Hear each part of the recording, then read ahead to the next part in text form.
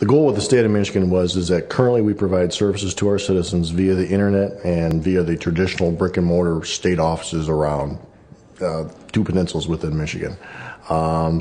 There's a distinct sect of users that don't have access to the internet or can't really get to a state office between the hours of 9 and 5. And that's where we wanted to deploy self-service kiosk technology to allow users to actually conduct business themselves with the state of Michigan at any time.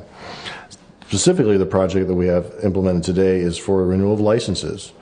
Citizens can come in once a year, punch in a few numbers, pay with credit card, and the kiosk will actually print off their license.